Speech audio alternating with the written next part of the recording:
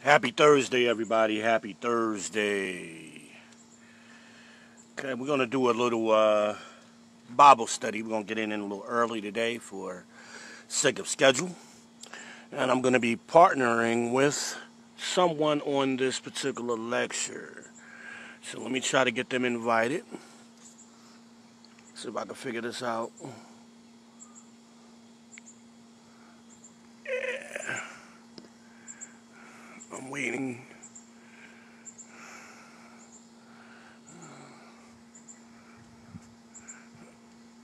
Let me...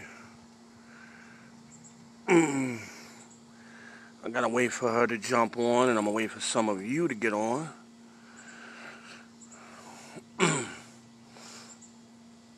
I'm sorry, I gotta be close to the camera. For those of you who know, I am legally blind, so this is the best I can do. Okay.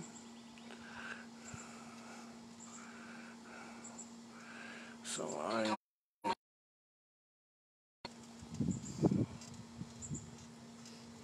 Hello. Hello. Wait a minute. Wait. Hello. Yeah. Did you join yet? Okay.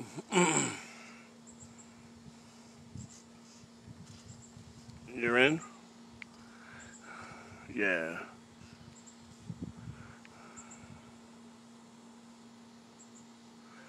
All right. So let me add her.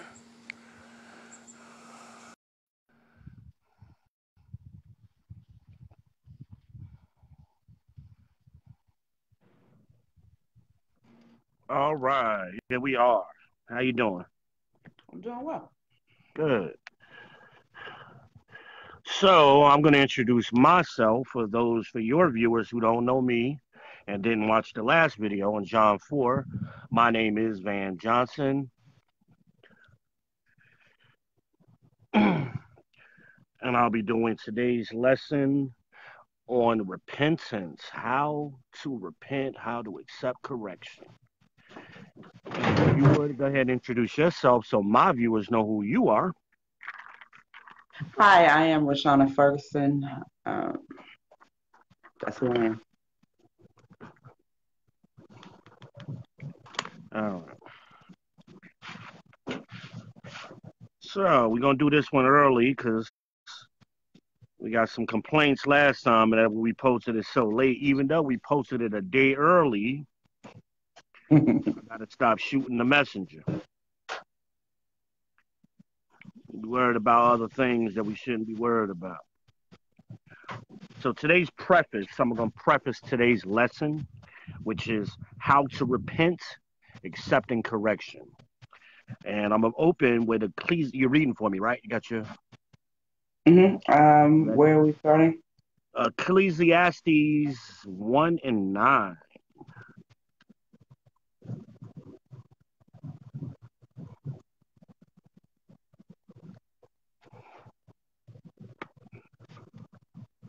Oh, I can't spell. Hold on, I'll give you my. Ecclesiastes, not Sirach. Ecclesiastes, not Ecclesiastes.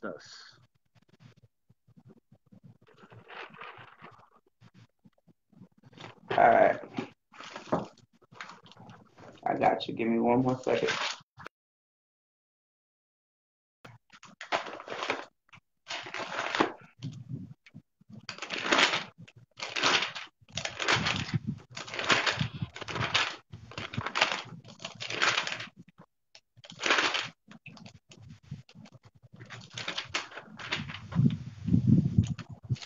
All right, so Ecclesiastes 1 and 9. The thing that thou hast, Yes, ma'am. the thing that thou hast been is that which shall be, and that which is done is that which shall be done, and there is no new thing under the sun.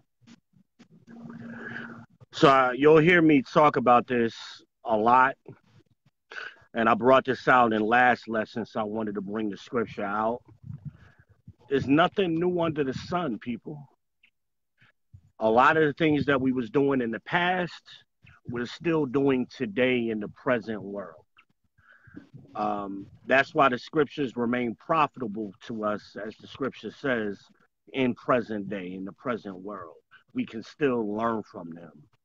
A lot of times, make excuses and Go ahead, keep on. we make excuses and we say things like, "Oh, that's the Old Testament. That was an ancient time. That was back then." All scriptures are profitable in today's world. So that was the preface, and that's what we're gonna get into. Okay.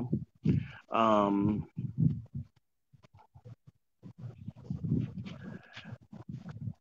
keep reading that. Well, wait, no, actually, don't. Um, so now from there, I want us to jump to Sirach 20, chapter 21 through 3.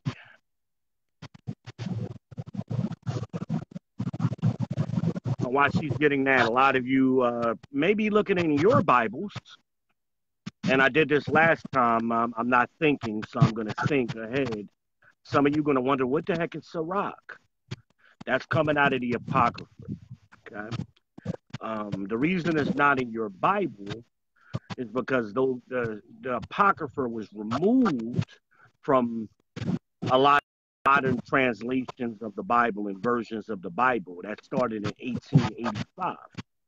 But from 1611 to 1885, for all of those hundreds of years, it was the Old Testament, the Apocrypha, and the New Testament.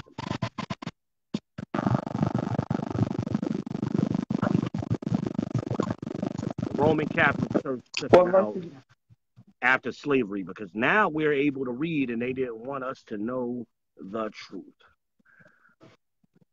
All of the truth. Their job is to keep us oppressed, to keep us in darkness, to keep us lost. That is what their job is. Make no mistake, people. You got it? Mr. Johnson, what chapter and verse? I'm sorry. Don't be calling me Mr. Johnson. You made me sound like my daddy. His Sirach. Wait a minute. I'm sorry. I got distracted running my mouth. Sirach. No. Sirach. Wait a minute. 20 and 1 through 3.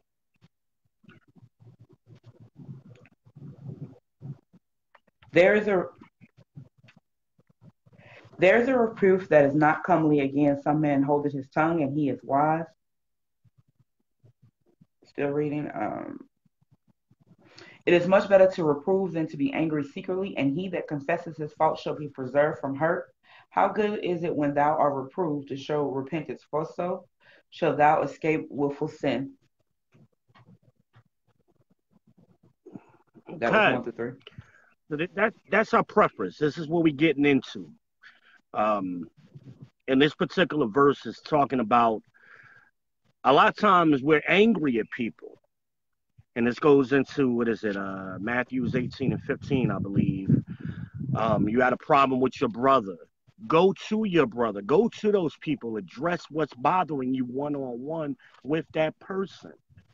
This is a commandment, people. This is how we're supposed to communicate to each other. Okay? And a lot of times we don't do this. I'm going to pray for them silently and all of that kind of nonsense. That's not what the scripture is telling us to do. Because you're going to fester that anger. So it's telling you to address it. It's better to offer your correction. Reproof means correction. It's better to get into that with whatever situation. And so we can address that and fix the problem. In today's world, we buy into philosophies of men and the positivity and be positive. Don't deal with the negative. You can't have up without down. You can't have a left without a right. You can't have positive without negative. You got to deal with them both. In order to get to the positive, a lot of times you have to go through the negative. You have to do that. So here in Sirach, it's warning. It's saying that there is a reproach that isn't comely. You ain't gonna like it. Comely. It's not pretty. It's gonna be ugly. That doesn't mean it's not good for you. Think about medicine. We take medicine all the time and it tastes nasty, but it's good for you. Same thing with the correction. It's not always going to be comely. It's not going to be always something you like and that makes you feel good. Sometimes you have to accept that correction. It's a double-edged sword. It's going to cut you deep. Going in and coming out. It's going to cut you both ways. We have to learn to accept that as the people. Okay? Moving on.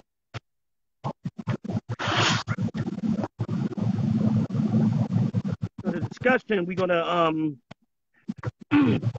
repentance is a process, people. And a lot of times we say words, but we don't understand what they mean. Repentance is a process. There are things that we must do along this process. Everything must be done in order. So there's an order to this repentance process that we have to follow.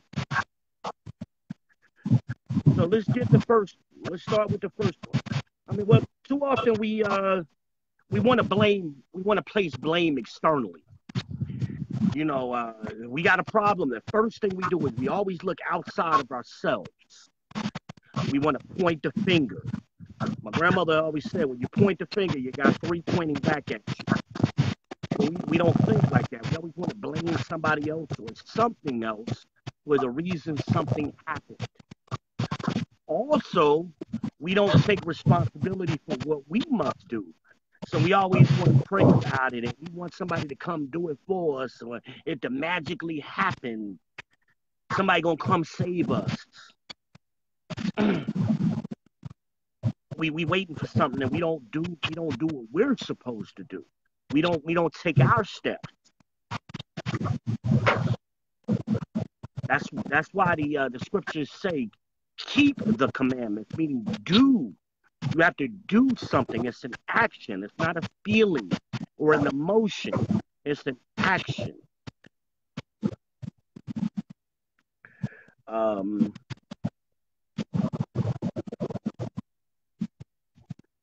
So the first thing we need to do, we're commanded to examine ourselves. Before we always like to examine everybody else and let me tell you something and all of that, snapbacks and all of that nonsense. We don't check ourselves. We don't examine ourselves. So let's get that, right? That's 2 Corinthians 13 and 5. See, I got to prove all things. That's prove all things. So when I'm talking, ladies and gentlemen, I'm going to go precept upon precept with you. I'm going to prove all things. You ain't going to hear a lot of my words. You're going to hear it coming straight out of the word that's in the book. These book of laws.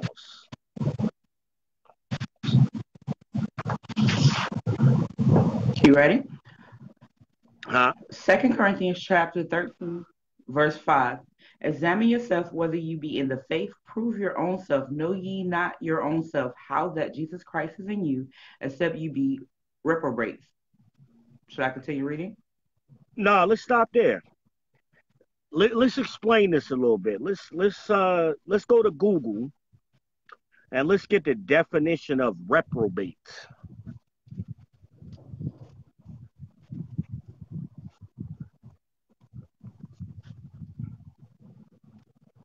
And it should, if you go to Merriam-Webster's, it should be the first one at the top.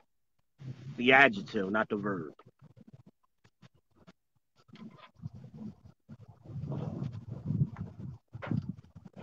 All right.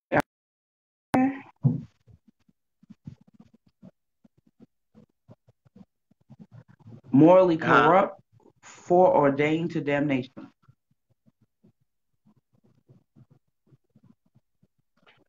Wait a minute. I want the one that starts an with unprincipled or depraved person.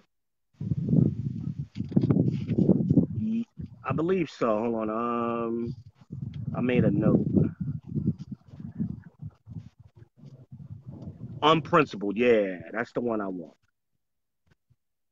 An unprincipled or depraved person, a scoundrel or a rogue. An unprincipled or depraved person. Listening to what the dictionary, what God is saying to us. He's saying Christ is in you unless you are unprincipled. We're not following the oracles, his principles, the commandments, the judgments. Those are the principles that he's talking about. So Christ is going to be in you if you're doing those things. But if you're not, you're going to be a reprobate, is what he's saying here. So let's go back to the beginning of that verse, 2 Corinthians. Let's bring that again. 2 Corinthians, the 9th chapter, 5th verse. Examine yourself whether ye be in the faith. Prove your own self. Know ye not your own self, how that Jesus Christ is in you, except you be reprobates.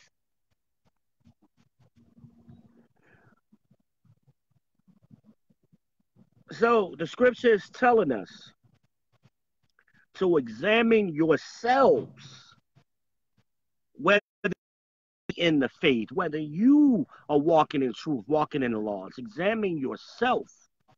Let's do this first before we start looking at other people. Here's another thing. Sometimes we get a holier than thou attitude about ourselves, or we get churchy with people because it's kind of like watching a movie, right? We've all had a movie that we watched that was a good movie, and then you get a friend who discovers the movie way later on, or a TV show. Hey, man, I had somebody recently. Hey, man, you ever see that TV show, The Wire? Man, that TV show is outstanding, and they are excited, like, but they just seeing it. I'm like thinking to myself, 10, 20 years ago, how long that was. Great, but it doesn't change the fact that it was a great show, no matter when they discovered it. The truth is the same way. This word is the same way. Everybody is not going to be at the same place at the same time. So sometimes those of us who may be aged in the truth, and age is not a physical age, it's a mental age, it's a spiritual age. We may be a little bit further along than somebody else, but we have a prejudice towards the people that don't know what we know. And we speak to them a certain kind of way, like, oh, you should already know this, because I know it. But everybody comes to understanding at different times. We all have trials and tribulations that we're going through. And we can't condemn someone for going through their trial and tribulations at their time. That is their time to go through it. The purpose of our communication with that person should be to edify them. We should be praying for them. We should be edifying them. That's loving them. Love is an emotion. It's an action. But sometimes we get a little churchy on them. You know, we get a little righteous. You know, but not in the true sense.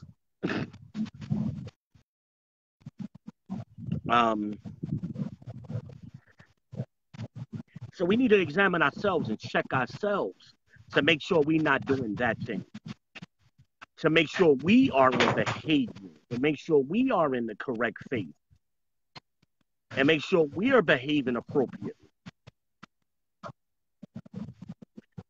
That's the principle. That's one of the underlying principles of the gospel. That's what we should be doing, and we need to do this on a daily basis. And then God goes on further to say, don't you know yourself? Do you not know yourself? You too busy trying to know everybody and read minds and all of that. Do you not know yourself? Is what God is asking us here. Examine yourself. Do you not know yourself?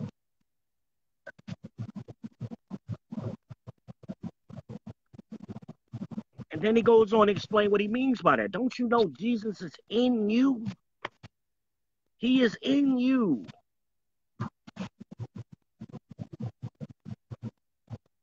You should be behaving a certain way. You should be in the faith.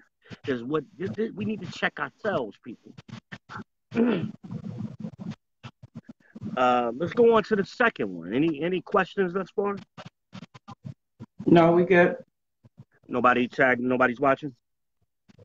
You have a few people watching, just no questions yet. Oh, okay.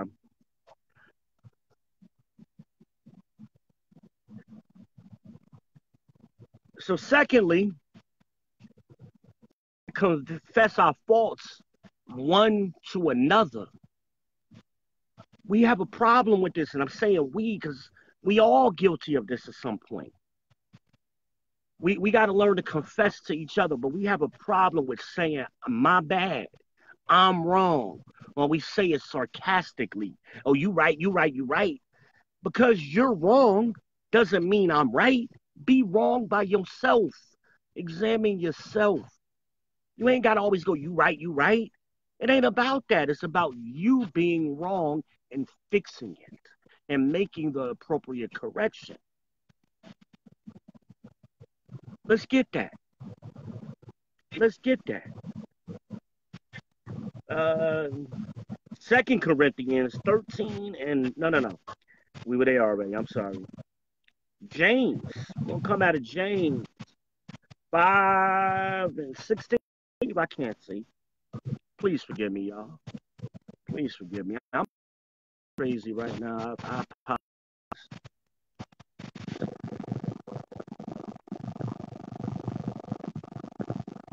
Let me pause James for a second. 5. Let me hold where you at and get buttery smooth for me. You know what I'm talking about? I do, but I don't know it. Hold on. Yeah, find that for me, please. I want to address something real quick. Mm-hmm. Everybody don't know me. I'm people on my page know me, but people on your page and in this group don't necessarily know me. So, and we do this. All right. We make assumptions about people. We want to shoot the messenger and focus on the message. And I don't have time to play games with you. We don't have time. We don't have time. That's what Christ told us. Make no haste. You got it? We don't have time. Mm-hmm. We don't have it is no haste. So I'm not going to speak to you churchy. You ain't going to get that from me. You done been getting that all your life. You ain't getting that from me. Here, read that for me. Where we at? Psalms 55 and 21. The words of his mouth were smoother than butter, but war was in his heart. His words were softer than oil, yet were they drawn swords. See, we so used to that.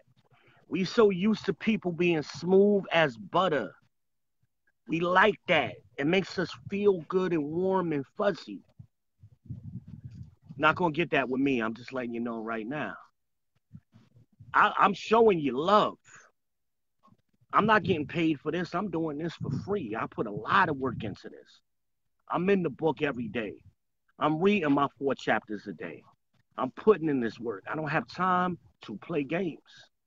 Either you're going to get the message, you're going to hear his words, turn away from him. It's simple as that. The choice is yours. Choose life or choose death. That's the choice that we're all faced with. That's why I'm sharing you the world's greatest gift, which is the word of God. That's love. That's real love. It's an action that I'm doing. I'm not here to make you feel good and entertain you. Not going to do that. I'm sorry. I got off on a little tangent. Let's go back to James. James, the 5th chapter, the 16th verse. Confess your faults one to another and pray one for another that ye may be healed. The effectual fervent prayers of a righteous man availeth much. So we're doing this. We're confessing our faults one to another. So that we can do what? So that we may be healed. We not benefit. We're doing it for our own salvation, so that we may be healed. Read that again, please. Confess your faults one to another and pray one for another that ye may be healed. The effectual, fervent prayers of a righteous man availeth much. It's a lot in that. It's a lot in that. Confess our faults one to another. It's a lot in that. That's part of our own spiritual growth. All of that, you right, you right, you right. It ain't about me, it's about you. Admit you're wrong so you can heal yourself. It's a thing that we have to, and I'm guilty of it. Sometimes I got to catch myself. We all struggle with sin daily. And sometimes you got to catch yourself. You got to touch them fringes and remember, oh, remember this. I gotta confess my faults. I gotta heal myself. Because we ain't on this walk with nobody else. We all walking ourselves. We all got to stand with Christ by ourselves. We can't save other people in the end. And everybody's not going to be saved. Only 1/3 of us is going to be saved. That means most of the people you talk to, they're not going to get what you're saying. You're going to lose people on this walk. I'm sorry. That's what Christ told us. Plus, we said we believe the Bible until the scriptures start coming out. So it's either do you believe or don't you believe. It's no in between. There's no sitting on the fence, people. Either you believe every word of these scriptures or you don't believe nothing. Period. That's it. That's your choice, life and death. Let's get that real quick. I'm going off on a tangent again. It's in Matthew's. I didn't come to bring peace. I came to bring division, is what Christ said.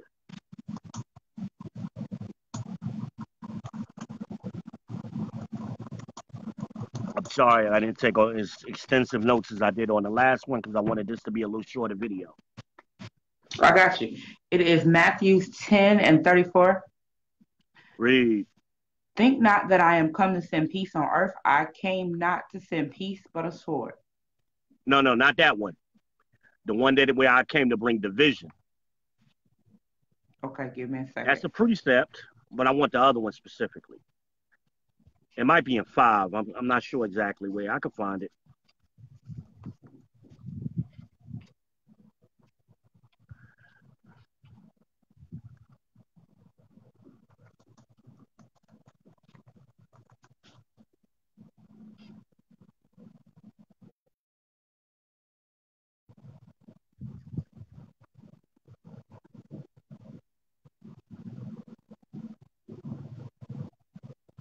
I'm sorry. It's actually Luke, sweetie. Luke Might be in Luke, actually. 12:50. I think it's in Luke. I'm sorry. I said Matthew. Huh? 12:51, right? Yeah. My bad. No problem. Suppose ye that I am come to give peace on earth. I tell you nay, but rather division. Read. I'll read it again. Suppose No. ye that I am come to give peace. Go to the next verse.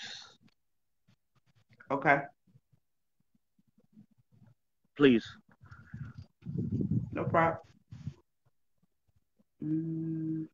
For from henceforth there shall be 5 in one house divided, 3 against 2, and 2 against 3. Still reading? Yes, ma'am.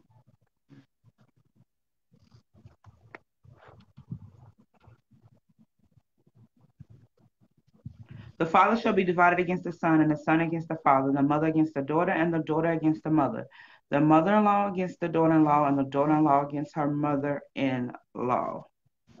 Exactly. That was good.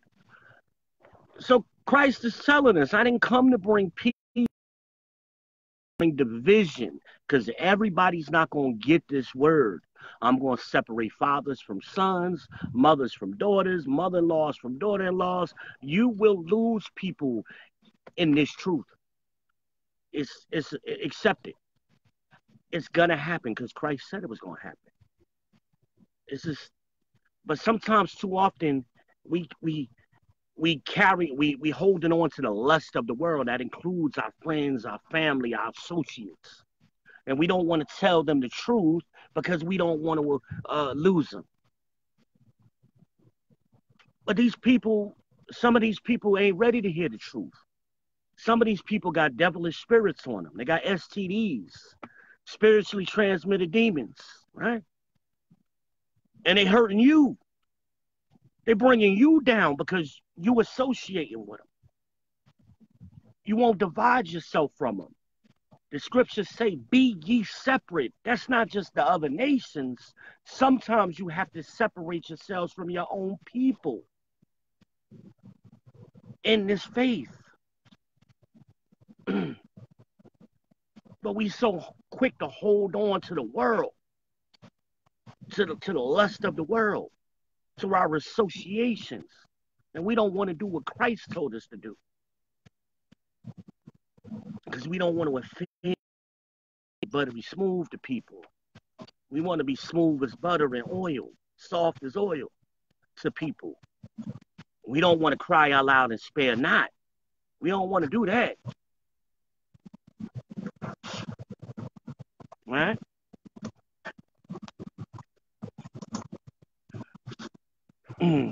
Still no questions?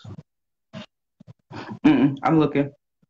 Okay. And I'm going to tell y'all, we got to start talking, man. We got to have a conversation. This is a dialogue, not a monologue. Okay? This is a conversation. This is how learning takes place.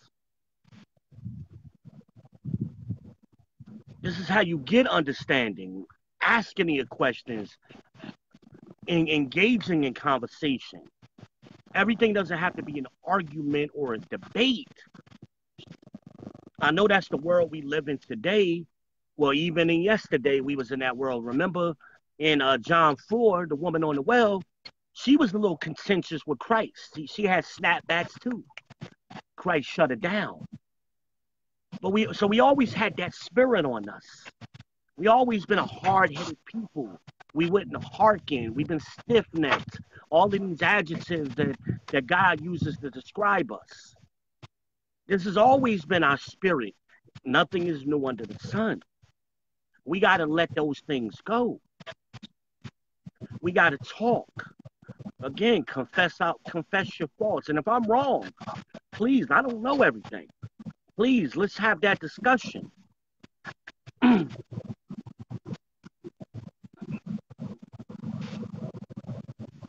Just when you come at me, make sure you come in with scriptures, with some understanding. Let's not come with old wives' tales. Let's come with some understanding. Or listen and learn in silence.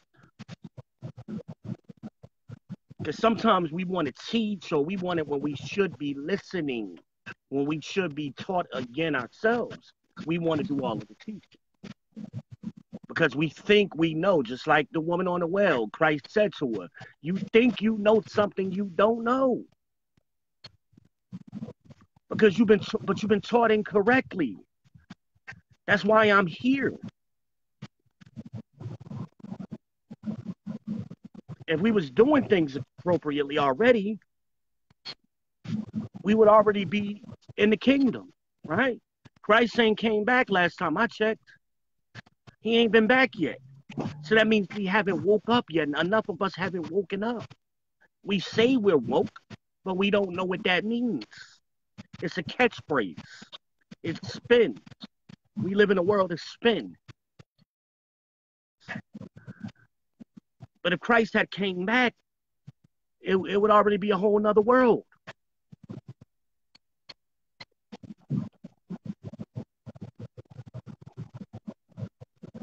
Right? So, let's move on.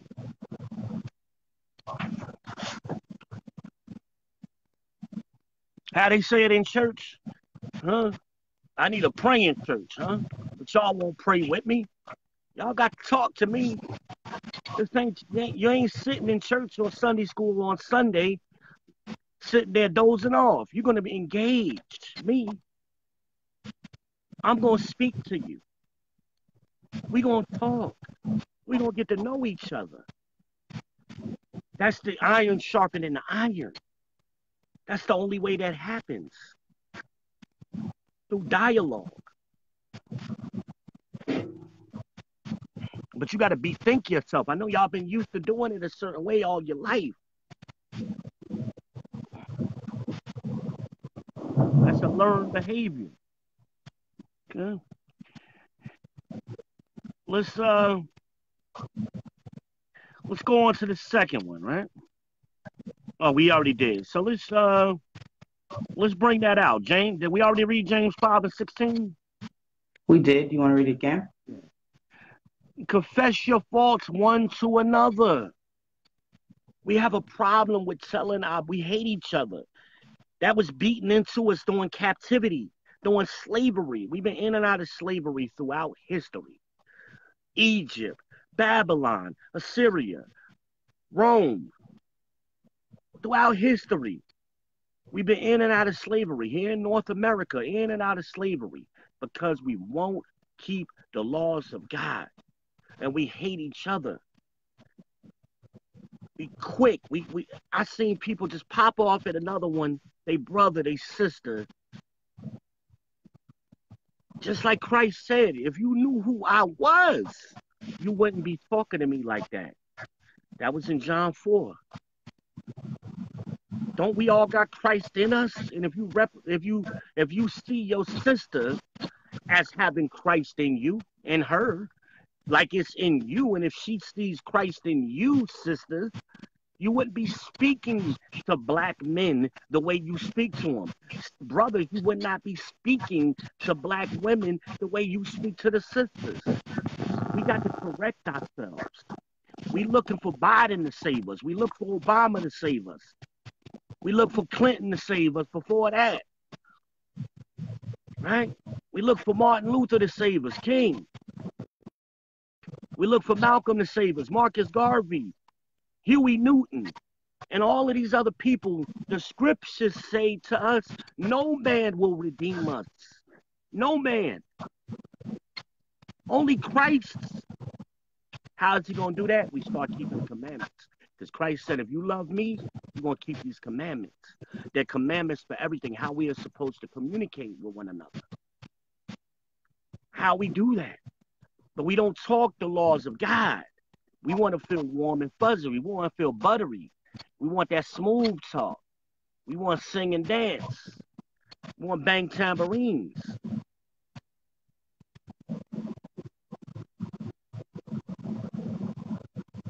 That's what we want to do. We got to be separate. We can't act like these other people who enslaved us. We can't behave like they behave. Can't do that.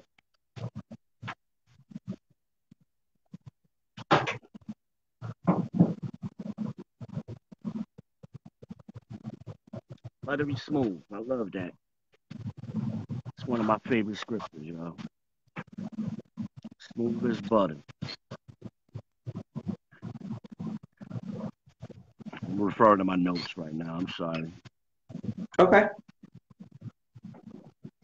We struggle a lot as people with these first two principles. You know, we don't want to be unprincipled, but we are. We're rogues. We lost sheep because we haven't woken up yet. God tells us we are a destroyed people. Why are we a destroyed people? Because of lack of knowledge. Not for a lack of entertainment. Not for a lack of feelings, emotions, dancing and singing and entertainment. We are destroyed for a lack of knowledge. We spend so much time on everything else but God and doing what God wants us to do. So much time. Some of y'all heard me say 4 chapters a day and y'all cringed a little bit. That's nothing. Start out with 1, build yourself up. But turn the TV off. Like my cousin posted that the other day. Turn the TV off. And he said, he kind of misquoted it. He said, let God do his work. He was talking about the thunderstorms. Well, cuz that's an old wives' tale. Turn that TV off so you could do God's work. That's what should have put. Don't mean to call you out, but I love you, man. You know I love you. We got the Renaissance Jesus in our mind. We got to get that Jesus out of our minds so we could bethink ourselves. We got to bethink ourselves so we can transform ourselves. But you can't fix a problem if you don't acknowledge the problem. Fix the problem. It's our thinking. It's how we speak to one another. Right? I'm going to come back to that. I'm going to parking lot that point.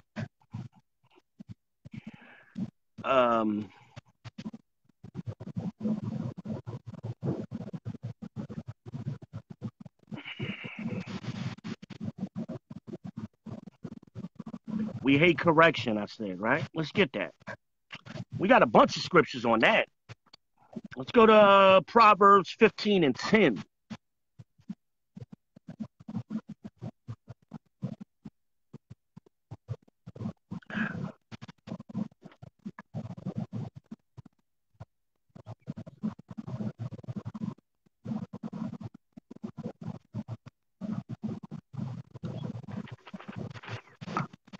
Proverbs 15 and 10 reads, correction is grievous unto him that forsaketh the way, and he that hateth reproof shall die. Then I tell y'all the choice is life and death. There it goes right there. Prove all things. Read it again for them. For those in the back. Proverbs 15 and 10, correction is grievous unto him that forsaketh the way, and he that hateth reproof shall die. Correction is grievous. It's hard. It's hard. That's what grievous means. It's hard. Correction is hard. God knew his people, didn't he? He knew us. He made us. He knew us, even in today's world. In the beginning, he already knew the end. He knew what we was going to be like today. Hard-headed. There he goes speaking to us. Again, directly to us. Hold on, I got some more precepts on that topic. Wait a minute. Let's get staying in the book of Proverbs, 12 and 1.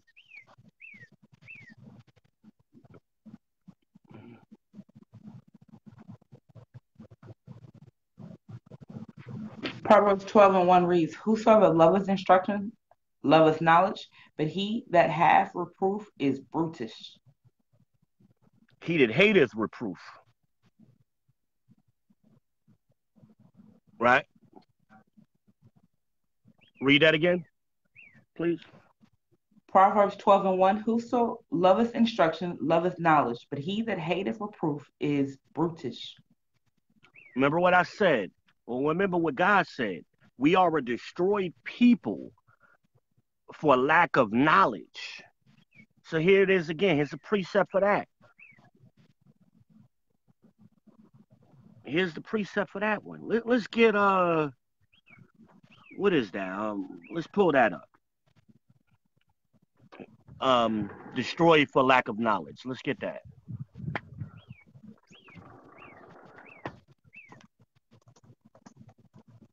Welcome back.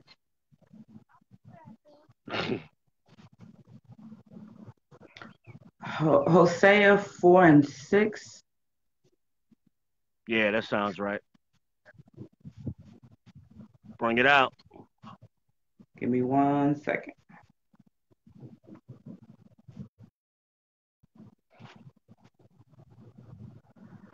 My people are destroyed for lack of knowledge, because thou hast rejected knowledge. I will also reject thee, that thou shalt be no priest to me. Seeing thou hast forgotten the law of thy God, I will also forget thy children. Hello. Read it again. Hosea 4 and 6, my people are destroyed for lack of knowledge, because for they lack have of knowledge. My people are destroyed for lack of knowledge. Now let's go back to Proverbs. What was it? 12 and what? 12 and 1. 12 and 1, right? Mm-hmm. Let's go back. Let's connect these dots, y'all.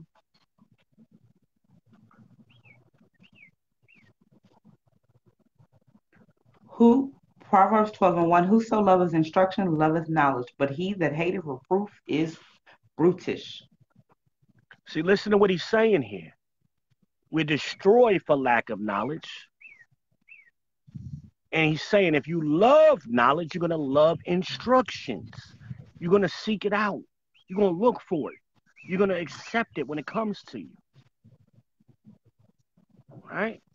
But we have a problem with that. We don't like nobody to tell us nothing. Except the other nations. Now, when the other nations tell us something, we listen and we all ears.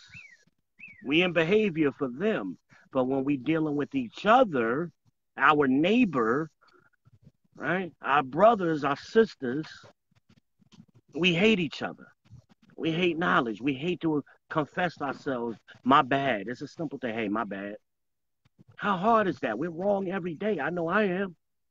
How hard is it? Hey, my bad. Let me fix that.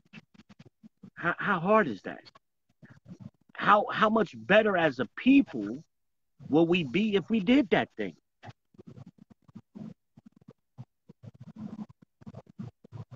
I done seen fights break out in Walmart.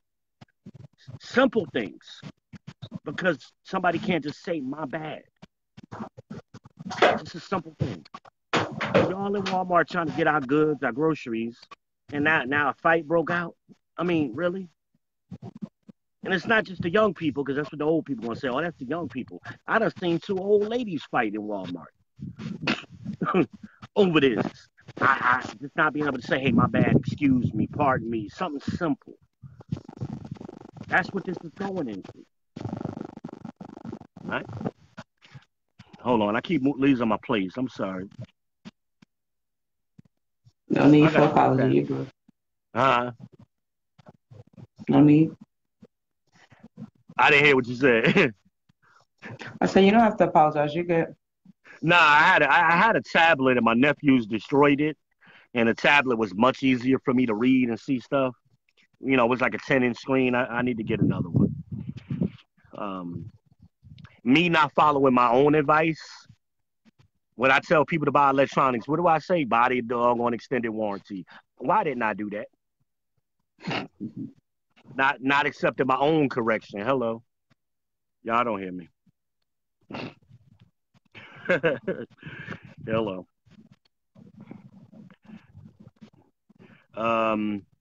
So next Proverbs. We still in Proverbs now. 9 and 8 through 11. Proverbs, for y'all don't know what Proverbs mean. Proverb is a wise saying. That's why it's a lot of good stuff in Proverbs. Good stuff throughout the Bible, but Proverbs on this particular topic, I found it very useful. Proverbs 9 and 8 through 11. Yes, ma'am. Reprove not a scroll, lest he hate thee. Rebuke a wise man, and he will love thee. Give instruction to a wise man, and he will be yet wiser. Teach a just man, and he will increase in learning. The fear of the Lord is the beginning of wisdom, and the knowledge of the holy is understanding. For by me thy days shall be multiplied, and the years of thy life shall be increased. So let's go back to the beginning of that. Start over again at 8. 8. Reprove not a scroll, lest he hate thee. Rebuke a wise man, and he will love thee. So it's saying if you reprove a scorner, right? A scorner. Let's get the definition of what a scorner is. I want to be absolutely clear on this.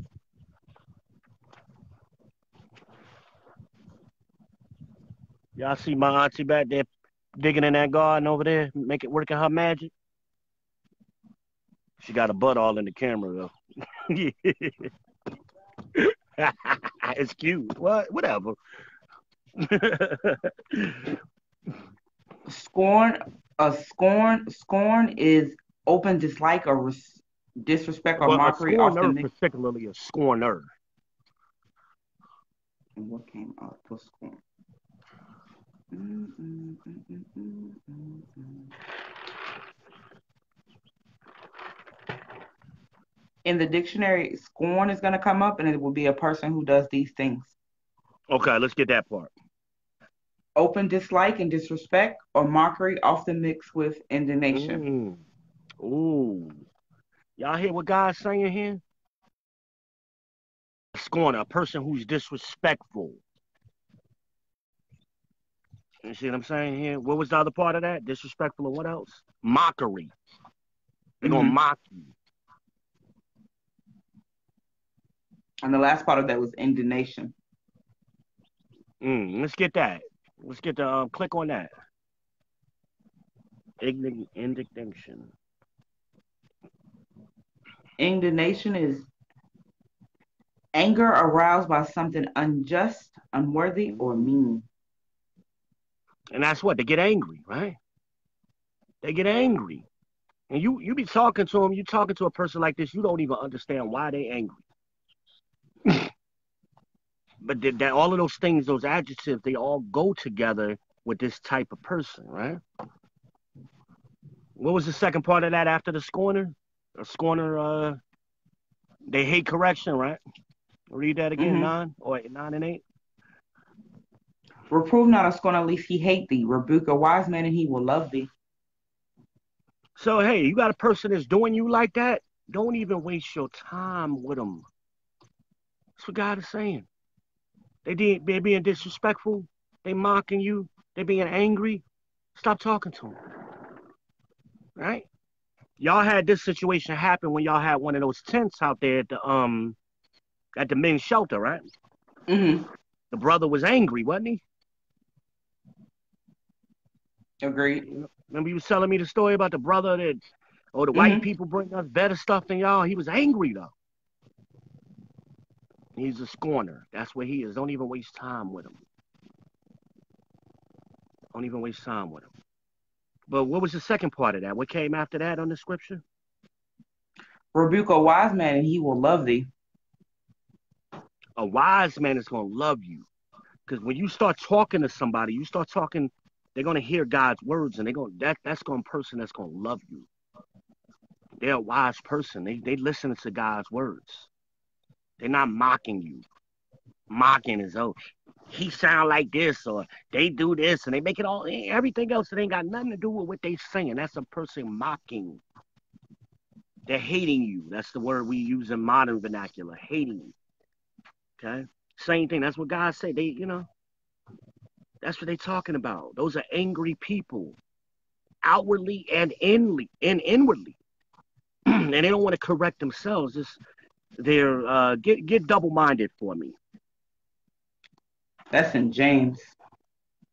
Yeah, that's James 4:3 or something like that.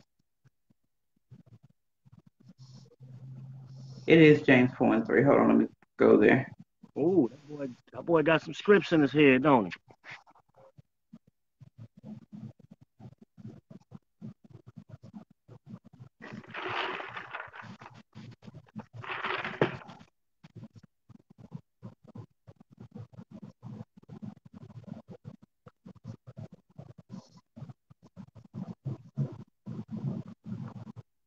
Wait a minute. Yeah, I am.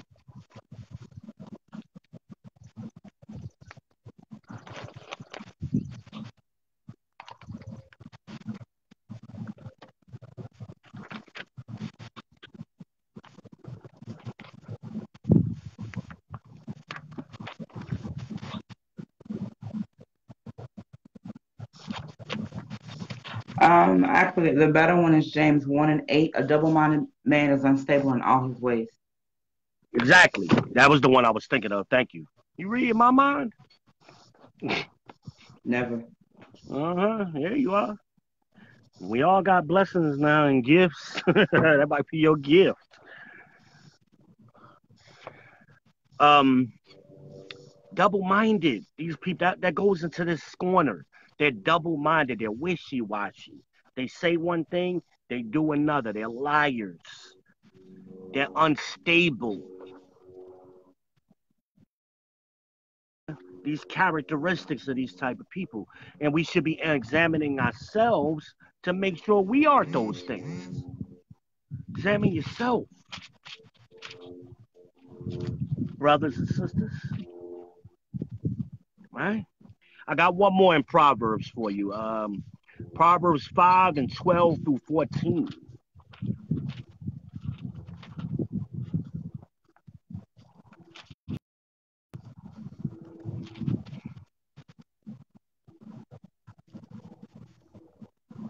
Proverbs 5, 12, and 13.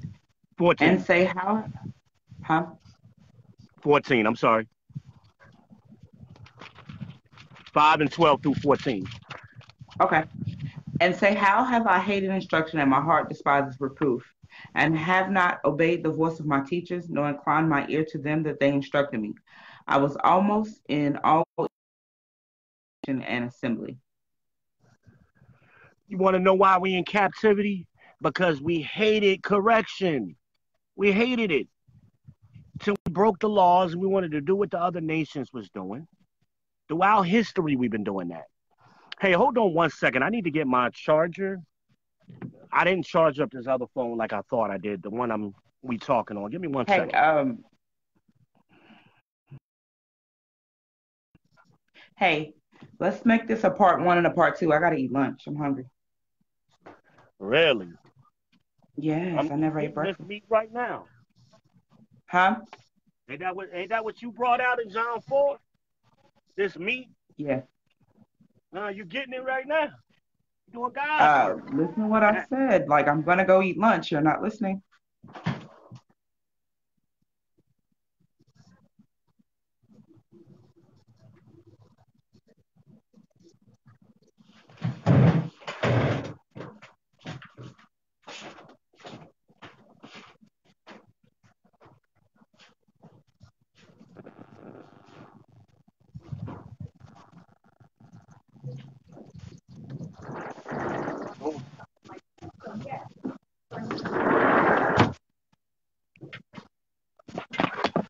I'm sorry. I'm back. I'm going to plug it in. I'm back. Huh? You get your charger? Yeah. I'm plugging it in right now. I'm sorry.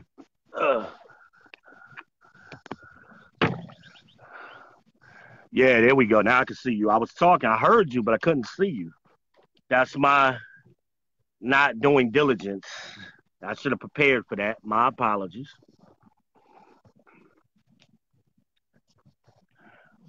All right.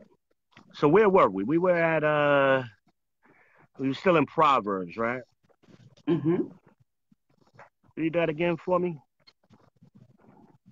5 and 12, right?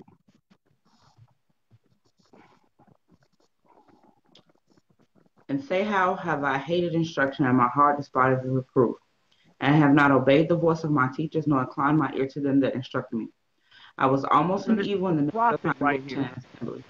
This is a prophet here confessing his faults. He said, I hated correction. I hated reproofs. I You're didn't talking listen low, to sweetie. counsel. I can't hear you. Huh?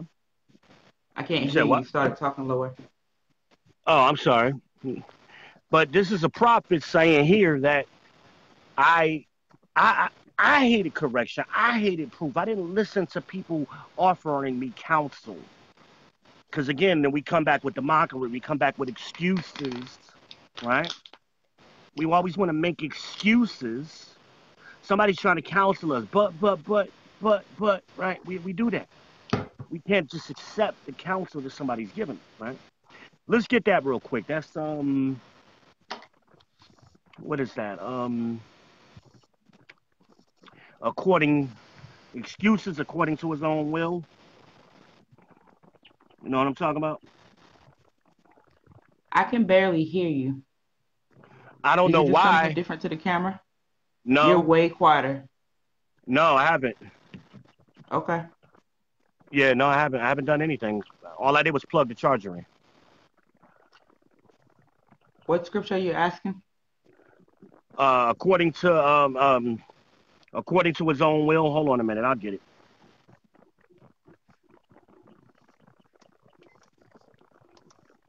And I'm speaking pretty loud. Okay.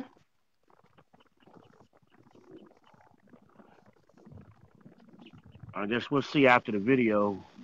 It might be your phone. Maybe your speaker went down?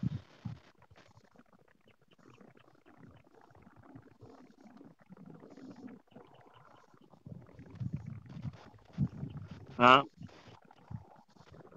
Is it possible your speaker went down? I Can you didn't hear me? touch my phone, but we're good. I can hear No, you, I'm just just I'm water. just asking you to check your volume to make sure your volume is turned all the way up. I said I didn't touch my phone at all, so I heard you. I'm asking you. Ain't that this what we talking about on in the scripture right now? I gotta go. I gotta go eat lunch. I'm finna click out. Have a good So day. this is us not accepting correction. We It's fulfilling not about prophecy. correction. I have not eaten. You're not listening. Nor have I need to I. eat. That's a you thing. Have a good day. Okay.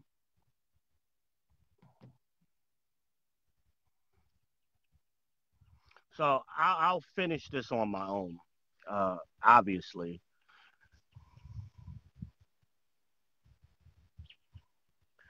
So the scripture I was looking for was excuses according to his own will.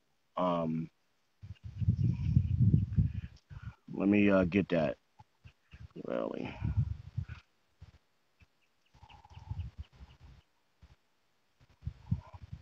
So I really hope that everybody can hear me. Um, I was trying to confirm that, but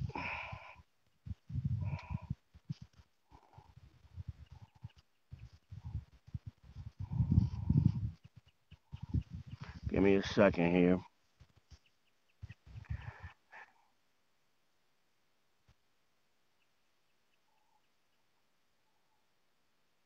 There we go. So this the scripture I was thinking about is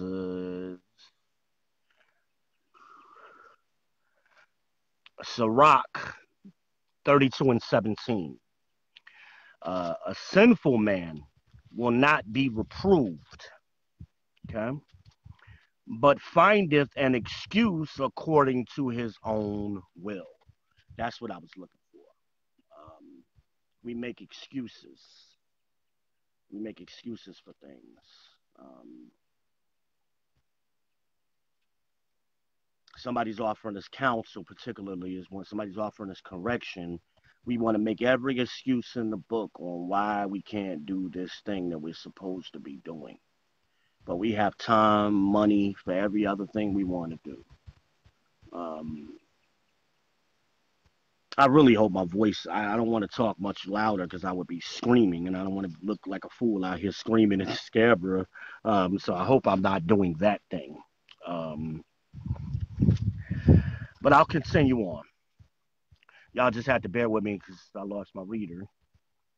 And so we turn away. We turn away from God's laws. We turn away from the truth that's God's laws. And um, and we want to believe in fables and old wives' tales and make excuses according to the things that we already wanted, what's in our mind. That's why the scriptures tell us don't deceive yourself. Because whatever you thinking should already be in these scriptures. That's where your mind should be on these scriptures. So if your thinking is somewhere outside of these scriptures, you got a problem. You got a problem. All right. So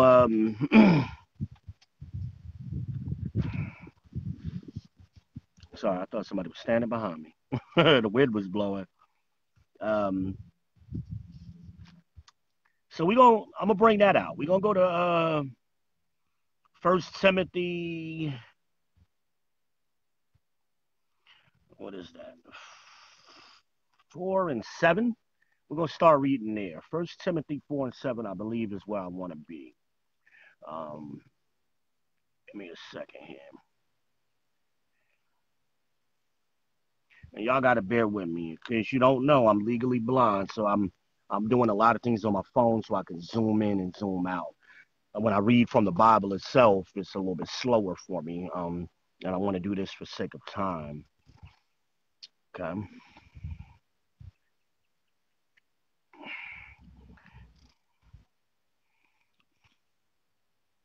But refuse profane and old wives' fables. Exercise thyself rather unto godliness. Okay? Refuse that profanity, that anger, that mockery, those old wives' tales. You know, my mama said, or my mama did this, and they did this for 100 years, and all that nonsense.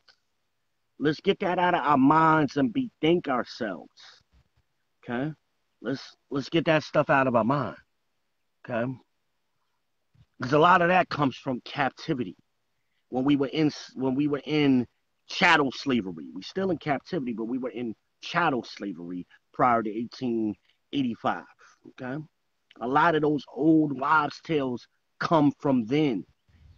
Okay, that comes from that thinking, the mind of a slave. Okay, when we couldn't read, we couldn't write. A lot of that comes from then. Get that out your mind. That Renaissance Christ, that Renaissance Jesus. It ain't nothing but Caesar Borgia. That's who that image in your mind is. It's Caesar Borgia. Okay? They created, they invented. See, you hear the Muslims say that and others who are non-believers in the Bible, oh, Christ was an invention. They're partially correct. The Renaissance Christ was an invention. That was something that Esau, the Edomites, they created through syncretism. Look that word up. Okay? This is what they do. That's how they wage war on us. Because the Edomites weren't given a heritage.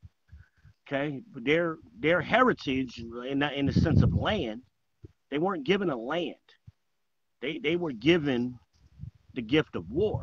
So they don't just wage war with the sword. That's a metaphor. Propaganda is the sword.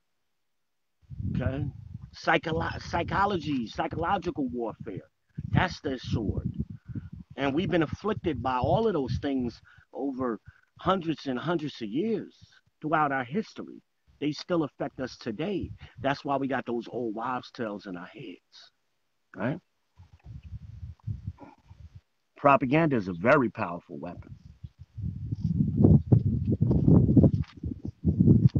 And we say things like, only God can judge me. Right? We say those things when somebody's trying to offer us counsel. We say, only God can judge me. Don't judge me. We say stuff like that, right? That's what we say, right? Is that true, though? Is that a true saying? No, it's not. That's a Tupac song. Stop saying that nonsense. Because here's what God said, okay? We're going to get it. It's the opposite of that. Let's go back to John. We've been in John a lot lately, right? So let's go back to John. John 7 and 24 is what we're going to go to. So that you guys want to read along with me. And I hope you are. I hope you're taking notes. Hope you're making your highlights.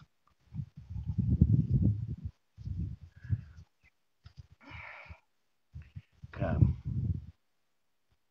So let's get John 7 and 24, all right? Judge not according to the appearance, but judge righteous judgment, right? So is God saying not to judge? Don't judge. Only God can judge me? No, he's telling us how we are supposed to be judging one another righteously, righteously, according to the laws, according to the commandments. That's what we should be applying to a person. Are they a scorner? You can visibly, in their appearance, are they mocking you? Are they openly debating you? Are they being mockery and mischievous and angry and all those adjectives that she brought out? You can see that in their appearance. That's you judging their appearance, right? There's other things you can judge too. 70% of communication is nonverbal. So you have to judge. You're making judgments every day. Judging is nothing wrong. Correction comes from that. Because the person correcting you is making a judgment about what you do know and what you don't know. And they're offering you counsel based on their judgment, their righteous judgment. Okay? Uh, I'm gonna try to skip over some stuff that I wanted to talk about because I don't, I'm going slower now that I'm reading on my own. Okay, so just bear with me, people. Bear with me.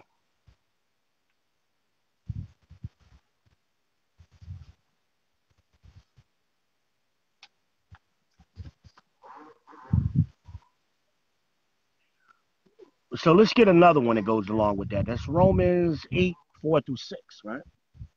Let's go to Romans 8, starting at verse 4. Let's go there, okay? And please, if you're leaving comments, I can't see them right now. I'll try. If you got questions, leave them in the comments. I'll try to come back to them or DM me, or if you got my number, call me. I will try to go back and get them, but I cannot see them right now. Heck, I can't even see myself on this doggone camera. So please forgive me. Um,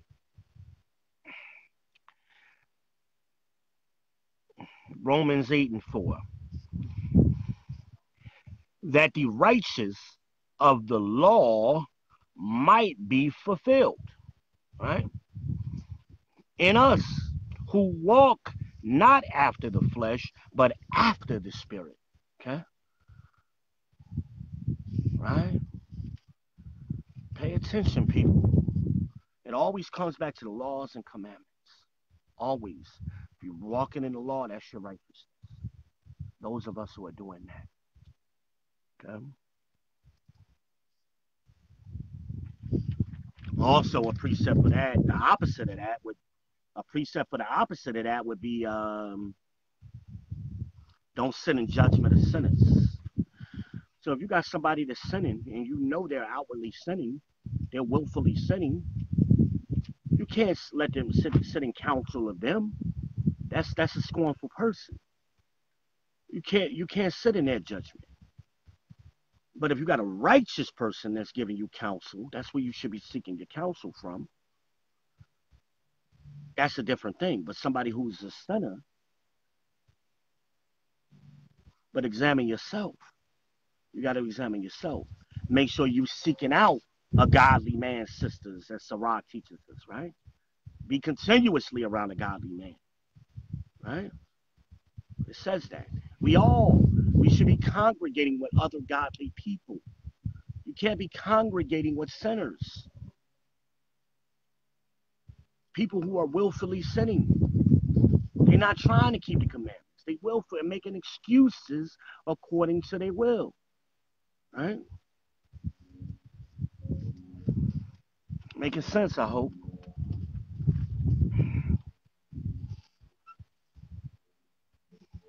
And I know I'm cutting some of y'all right now, and I don't care.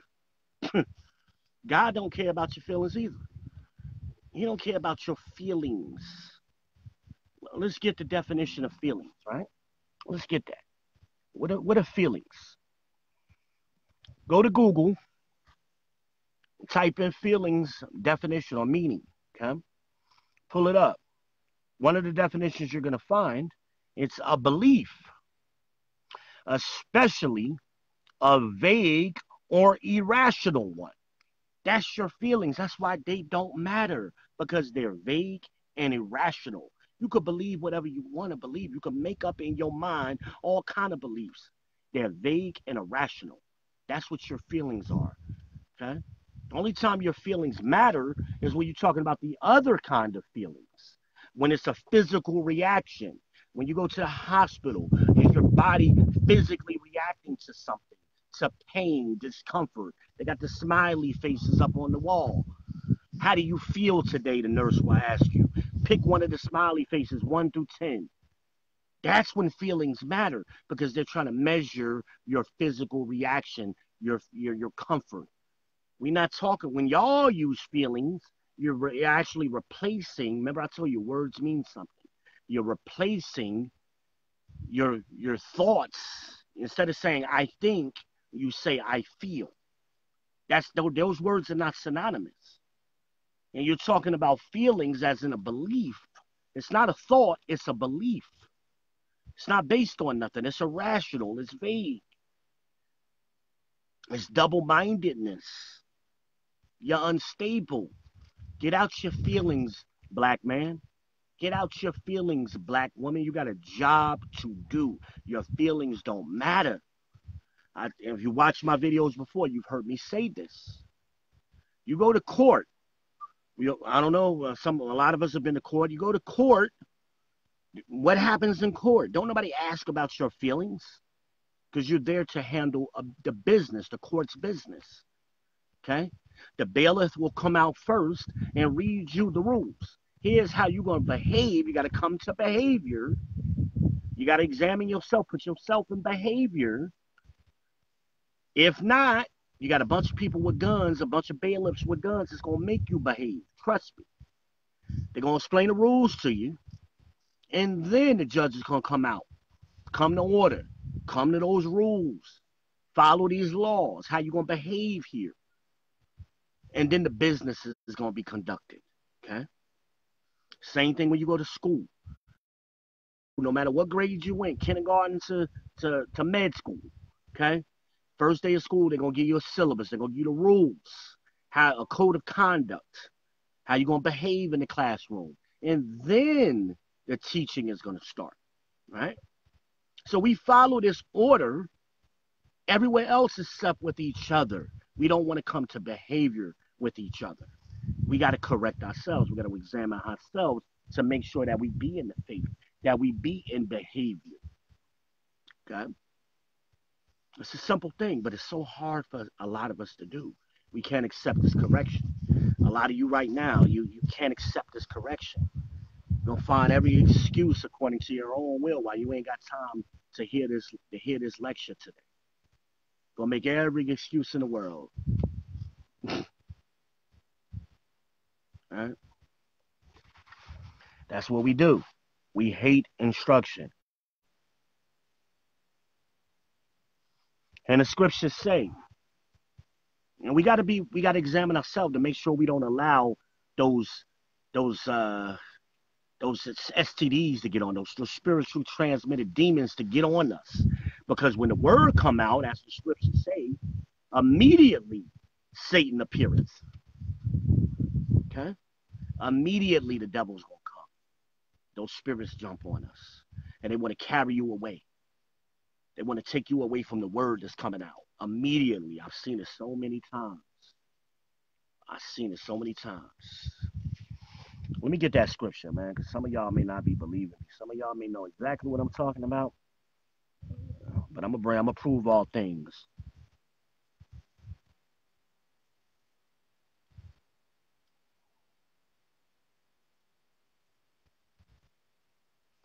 Please bear with me.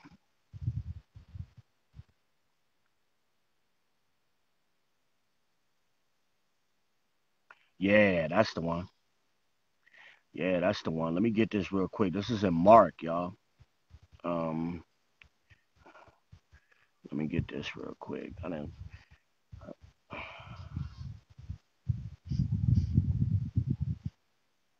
Get this.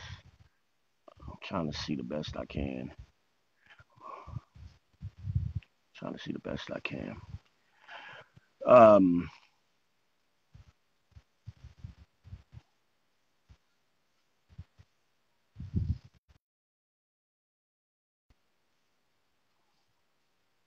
Okay, so this is Mark 4 and 15. And thee are they by the wayside. But when they have heard, Satan cometh immediately and taketh away the word that was sown in their hearts. You understand? Let me read it again because I kind of butchered that reading. I can't see. And they are, and thee are they by the wayside where the word is sown, But when they have heard, Satan cometh immediately and taketh away the word and that was sown in their hearts. That's what I'm trying to do today, people. I'm trying to sow this word into your hearts, into your minds. That's what the Bible is talking about when it says hearts. It's not talking about your physical heart to punch blood. It's talking about your mind. I'm trying to sow this word in your brain in here. But when that starts to happen, Satan come immediately and take and steal you away, keep you from the word. You see the brothers out preaching on the streets all the time.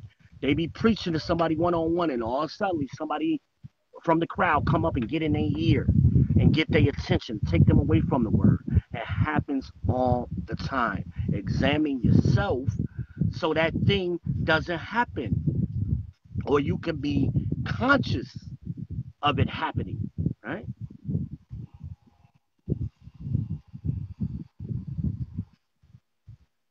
Uh-huh. We getting this truth today, y'all. We getting some of this.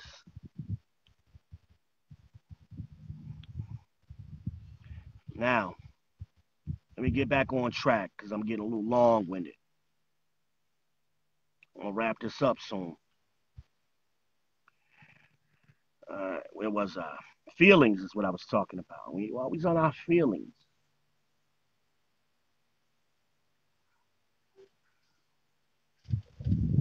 But remember what I said earlier.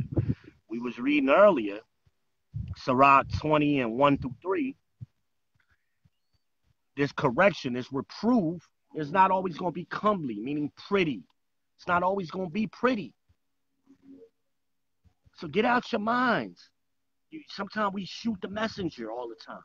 I don't like the way he looked. I don't like the shirt he wearing. I don't like the way he said this. Like.